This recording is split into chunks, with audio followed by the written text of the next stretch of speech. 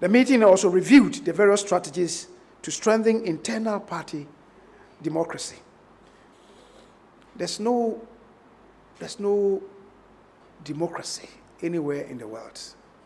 I'm talking about internal democracy of the political parties that is not guided and guarded in a way. There's nowhere in the world. And yet, in Ghana, I think the political parties want to demonstrate to all of us that they are more Catholic than the Pope.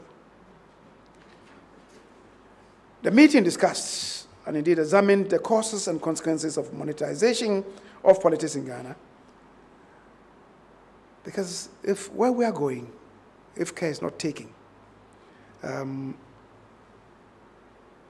Parliament may be populated in the foreseeable future by people with fat wallets and people with lean purses who may be very credible, very intellectual, and who may be able to serve the cause of this country, may be relegated to footnotes, and money bags will take over our democracy. Wherever the monies will be coming from, nobody can tell. But you and I can only conjecture.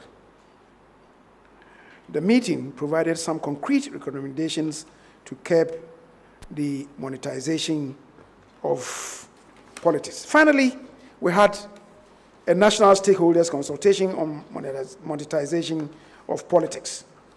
And we had a stakeholders dialogue to interrogate the monetization of politics with a view to implementing mutually agreed procedures. This engagement was sequel to the Thursday, May 30th program with the 4 political parties who have consistently done well since the Fourth Republic.